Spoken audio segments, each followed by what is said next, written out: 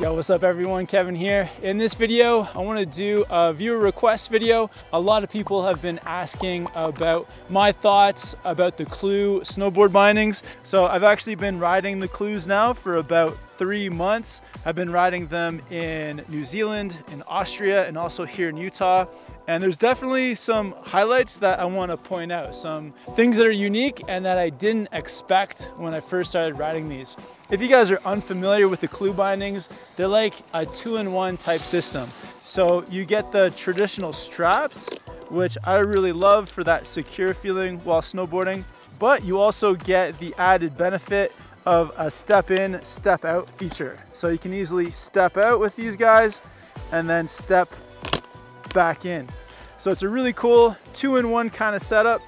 The first highlight I gotta shout out is that the release is at the top of the high back. So if you do have any mobility issues like getting down to get your bindings done up, then having the release at the top is so handy because at the end of the day, you don't have to reach very far. So this releases the high back when you go to step out.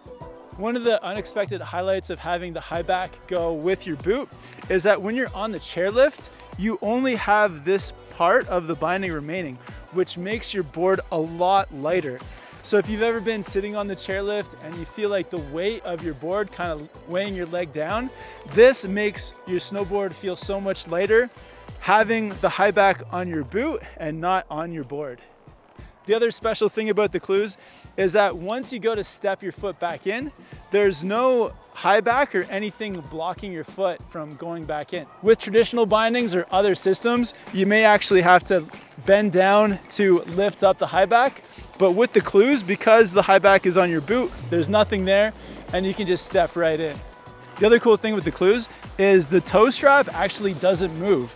So you don't have to go down, adjust the toe strap. Once you get it tightened onto your boot, it remains in one place. So it's in the same spot all day long. And the toe strap is actually designed too to really hug the toe of your boot. So as you're riding, you feel this like snugly on your toe, keeping you in control, giving that stability from having a secure toe strap. If you need to adjust this guy, all you have to do, you can put a little bit of force into it. So if you want it more on top of your boot, you can just angle it that way. Or if you like it a little bit further forward, it adjusts. But while you're riding, it's not gonna move, it stays in the same spot. And like I was saying before, the Clews are a 2-in-1 system, so you don't have to use the step in, step out feature. You can just use them like traditional bindings. So if you're doing a hike and say if you're in some deep pow snow and you don't want to have to worry about the step in feature, you can just use the traditional bindings, get these nice and tight.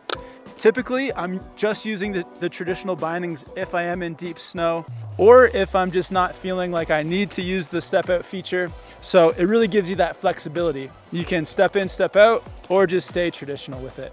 Another highlight of the Clews, I would say, is the disc setup. So they have the traditional 4-hole screw system, and you can have lots of options. So obviously all the degrees, but you can also angle your binding so you're more towards your heels or put it more towards your toes. Right now, I've got it so my binding is actually slightly back towards my heels to center myself on the board. The high back on the Clews is also super adjustable, and this is typically something you just do once. So for me, I like my high back to be about halfway. It's not completely straight up and down at 0, but I don't have a ton of forward lean either, just a little bit to make my heel carve a bit more aggressive. So 3 months now in the Clew bindings, they've been holding up super well, no issues. I think the build quality of these is really high because they still have the look of being new bindings, so I've been really happy. And performance-wise, while riding, I feel like they're just allowing me to ride at my fullest potential.